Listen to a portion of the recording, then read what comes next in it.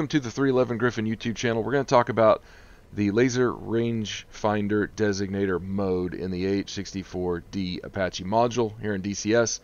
Wags mentioned this in one of his videos, mentioned first and last and when you would use them. And this video might actually be kind of pointless because it doesn't appear to me that right now this functionality is really that necessary to worry about in the sim. I don't personally think you need to mess with this mode at all, regardless of your situation, and I'll explain why in a minute. But really quickly, I just want to say, like, I might be misunderstanding the way it's intended to be used, and I might be, and I don't know why it's not behaving the way I expected it to behave. It's either something like the laser dispersion isn't really modeled in the sim, or maybe the objects that you might get errors from aren't really behaving the way they're supposed to, or might just not understand the way that it's meant to be used. So I have some experience, just for comparison's sake, I have some experience with handheld consumer laser rangefinders in real life. I have a Leica that I use for hunting. I have a friend that has a really nice Vectronics. And there's a Vortex. I know that there are several models out there that have kind of first and last modes. One of them would be a Vortex HD 4000. It has a first and last mode and some other things. I think there's a Leopold that has some of that functionality. Mine does not. It's very simple. You point it, you hold it as steady as possible, you hit the button, it gives you a range, and that's it. And just for example, I'm going to be talking about laser dispersion here and laser accuracy. Now, I don't know what these specs are for the Apache, and that may be classified. I don't know. I did a very small amount of research and couldn't find it, so I just didn't. But all lasers, even though they're a really focused beam of light, they have some dispersion, or divergence, I think is the correct term. And so, for instance, my Leica it has a 0.5 by 2.5 mil divergence, or milliradian. Milliradian is a mil, basically. And we won't talk about the accuracy, but there are accuracy errors at various distances that these companies spec in. A mil is 1/1000th of a radian, or a milliradian, which basically equates to 1 centimeter at 100 meters. That's the way the trig works out. So if you have 1 mil divergence, then that would be 1 centimeter of divergence at 100 meters. So every 100 meters you get another centimeter added on.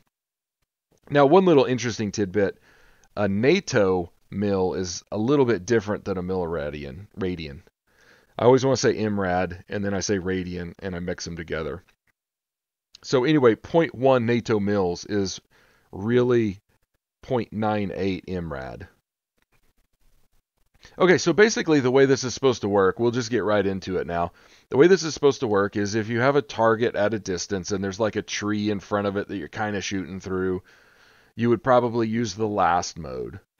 And that would give you, that would basically tell the software to ignore the bounce back that's coming off the tree, to ignore the echo or whatever you want to call it, the reflection off the tree, and get the thing that's behind the tree. If you have a tree if you have something set back in some trees, but the trees are all kind of behind it, or the object is behind it, you would use the first mode. And I think, typically speaking, you would be using first mode because, as a general rule, you're not going to be lasering or ranging things that are like completely obstructed and that you can't see very well. But that's not always the case. Now, where the first and last mode could really come in handy is if you're tracking a moving target, or if you're trying to scan across something. I don't know that the AH-64 has the scan function, but this might really be useful for tracking targets, and I just haven't done a lot of that yet, so that might be why I'm not seeing the behavior. But basically what I'm seeing is, I've tried to put places, and I spent a couple of hours messing around with this, using buildings and cars and shrubs and trees and things like that. And really, like, I could even range through a tree, and it didn't really matter if I was using first or last mode. I got the same distance, within a yard of each other, every time. The only way I could get errors is if I just completely blocked the target so that I couldn't see it at all. And I was basically using a BTR or a BRDM. I don't remember exactly what it was. You'll probably know in the video what it is. But parked it in amongst some buildings and parked it in some trees, and I parked it in front of trees, and I parked it behind trees, and I tried to move the helicopter so that the trees were mostly obscuring it, or so that there were some leaves kind of hanging out there. And what I think is happening is, in the sim, the laser just goes straight through the trees because the tree leaves aren't modeled. I even tried to range through a trunk, and the trunk of the tree was probably 20 yards between me, closer to me than the target was, and nothing. Now I know that the trees are modeled. They have collisions for the aircraft, but I think the laser's just going through it.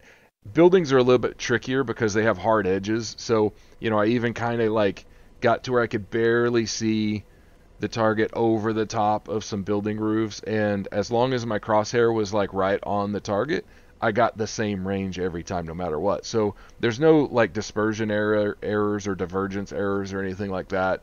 And the laser shooting through the trees, and so like I said, I don't think it matters. This is something that I would be interesting if it got modeled a little bit better later on, or if I'm completely misunderstanding the way it's supposed to be used, let me know. I'm extremely curious because, the way it works in real life with the real handheld rangefinders that I've used, that's not the way it seems to be working in the helicopter. So all of that's to say, if I were you, I would just leave it on first. Make sure you can see the target. If you can't see the target very well, you're probably going to be moving your chopper anyway to try to get a better view, because if you're that obstructed, you can't really employ weapons anyway. For instance, I got good solid range with a tree in the way, but my Hellfire hit the tree, as you might imagine. So it doesn't really work so well unless you can see the target. But as far as ranging goes, if you can see the target, I think you're going to get a fairly accurate range with things as they are right now in March of 2022. Doesn't mean I'm unhappy with the module. I think it's a great module. It's great. I was just curious about this, thought I would dig into it, and I wanted to share what I found. With that, thanks for watching, and we will see you next time.